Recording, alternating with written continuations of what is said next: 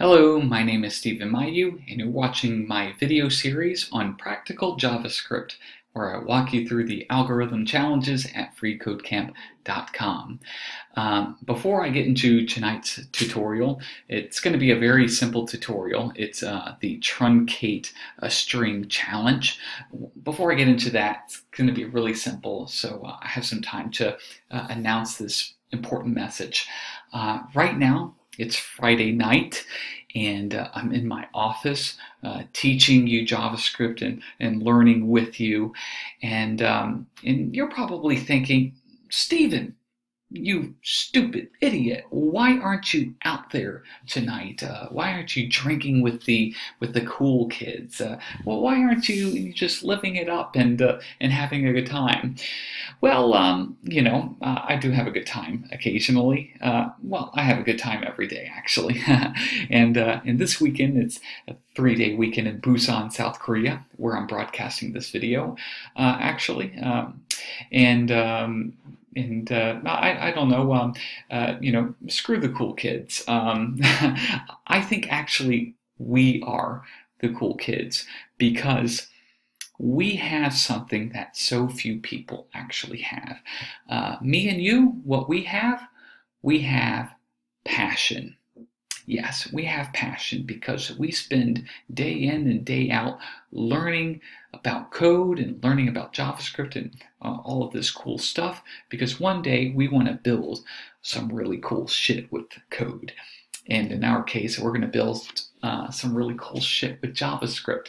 So I think we are the cool kids because we are very passionate, and there is nothing cooler than having passion, in my opinion.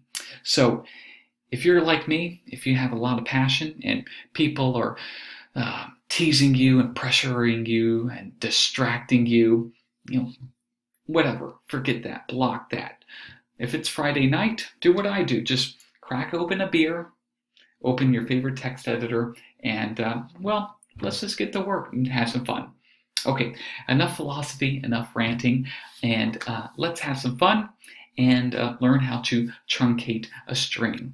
And super easy challenge. I mean, I really don't even think I need a video for this, but anyway, I want to go through all the challenges at Free Code Camp, so let's just get down to it.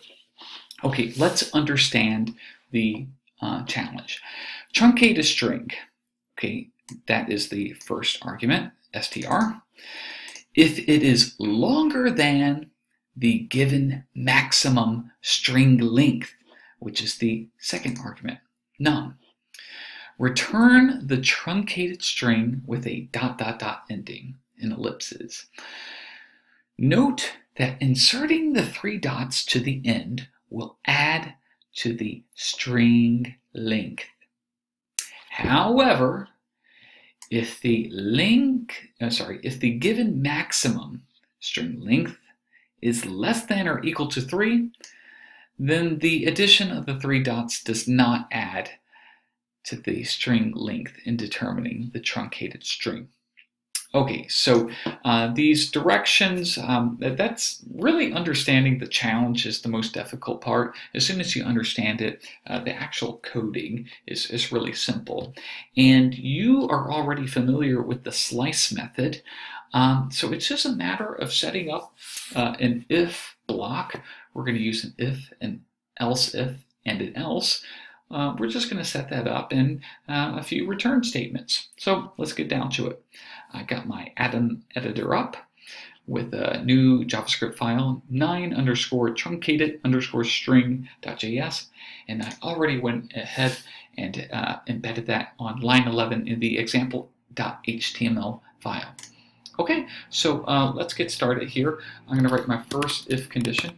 So if the length of the string is less than or equal to the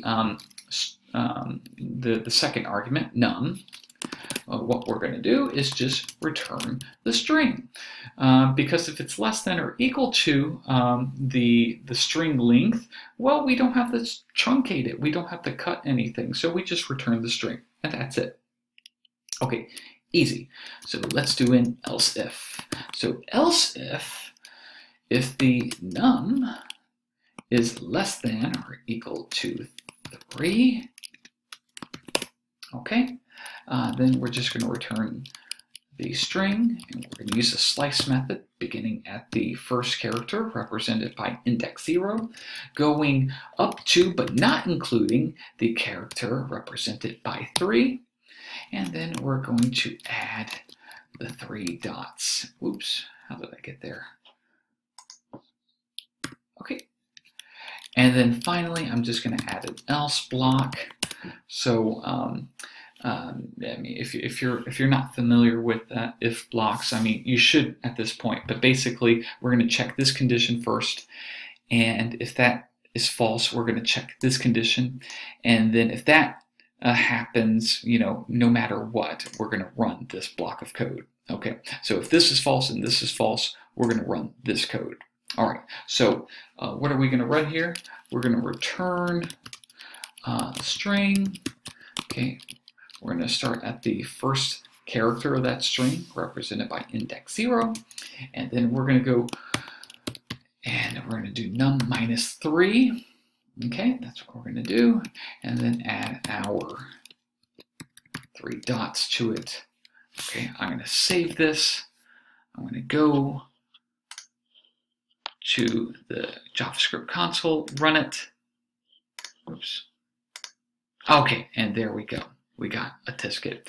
So that is just one test, and if you just want some extra verification, I'm just going to go ahead and copy and paste this over. I normally don't do this on the videos, but let's go ahead and get that beautiful Free Code Camp success message.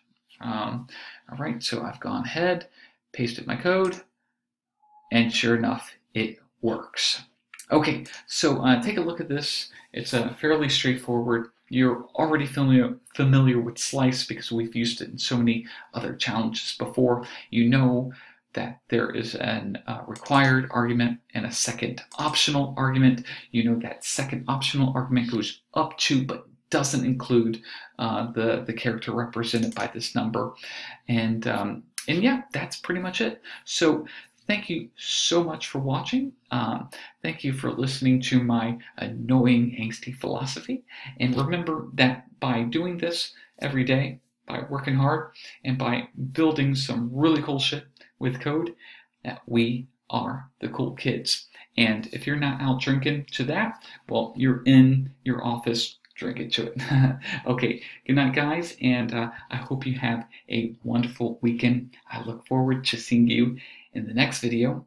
And if you have any questions, comments, or suggestions for improvement, then please don't be a stranger. Please write something in the comments below. Okay, that's it, and goodbye.